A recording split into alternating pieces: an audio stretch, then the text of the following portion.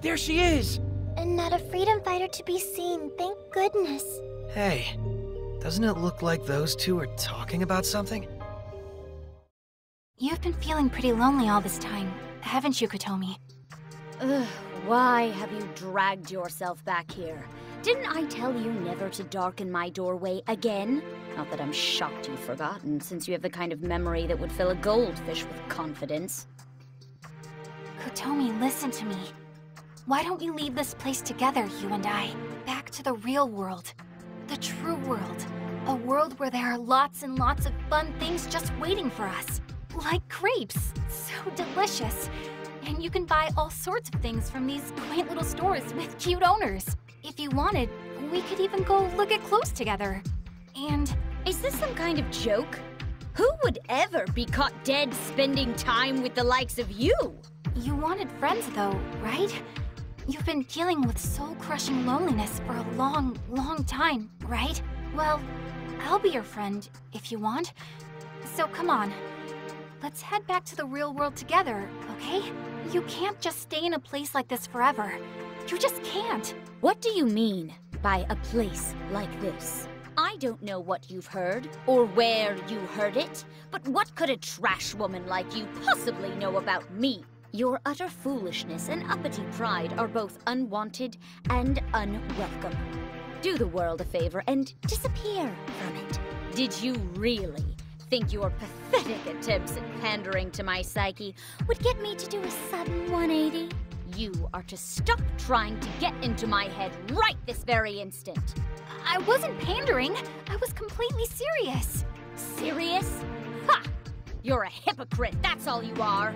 No, I'm not. And you still haven't answered my question from yesterday either. What are you talking about?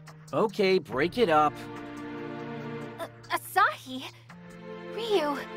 Yamato? I heard the whole thing. Ugh. And I know you.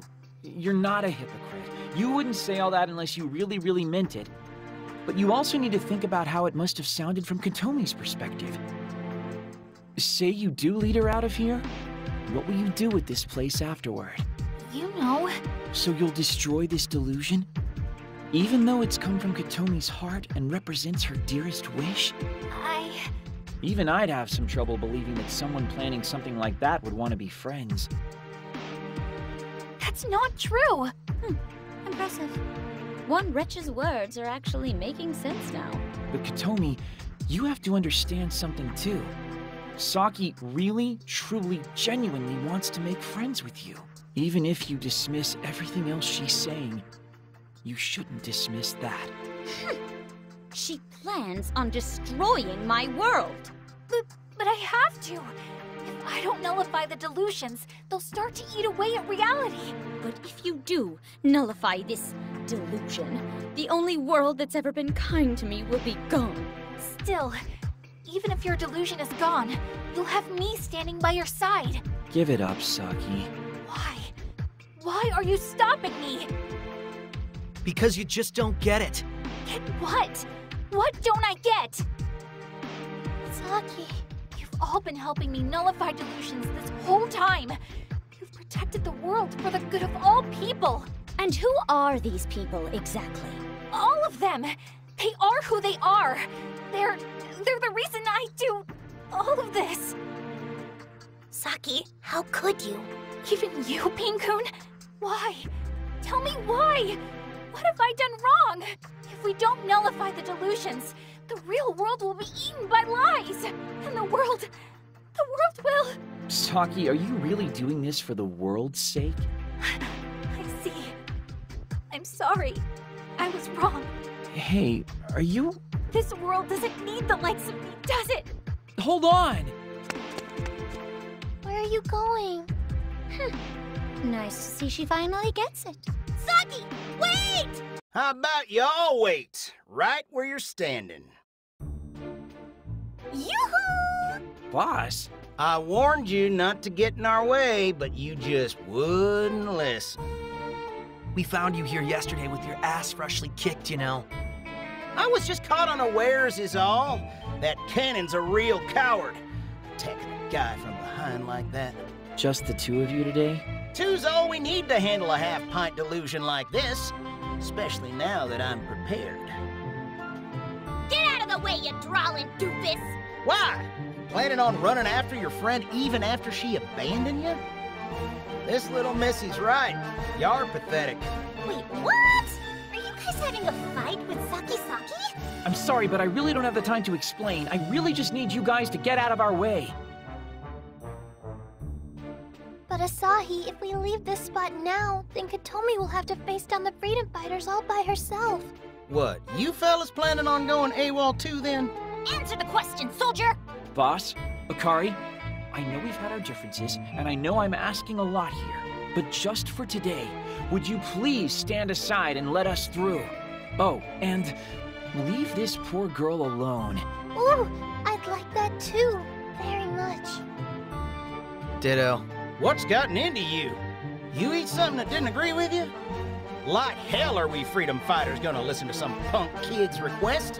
If the fate of Akibas on the line, we ain't never gonna stand. Okay, you guys win. We're gonna go back to our hideout now and call it a day. What the Akari? Heck are you doing taking matters into your own hands? I'm the boss for a reason, remember? But boss, this is what you're always telling me. You said when somebody's in trouble, we should always listen to their requests. Consarn it, I guess I did. But still. Please, seriously, I'm begging you here. Fine, just this once. I'm gonna let you guys get out of here. Call it an early day myself. This is just for today, you hear me? This is the last free pass you're ever gonna get. Akihabara Freedom Fighters, withdraw! Withdraw! You should be safe now, Katomi. And just when did I ever ask you to protect me? Sorry. For everything. Just get out of here right now. Every one of you. Yeah, that's what we were planning on. Come on, gang. We've still got to find Saki.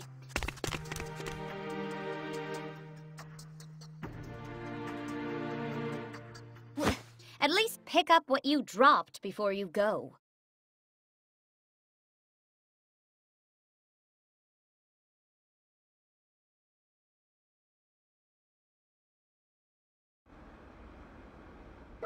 Alright, I'm gonna try calling her. Or I would if I ever got her number. Huh, probably should have done that. Oh, I haven't. I'll try.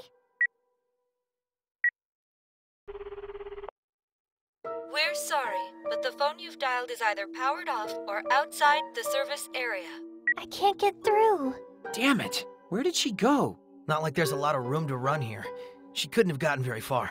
Then let's all split up and try to find her.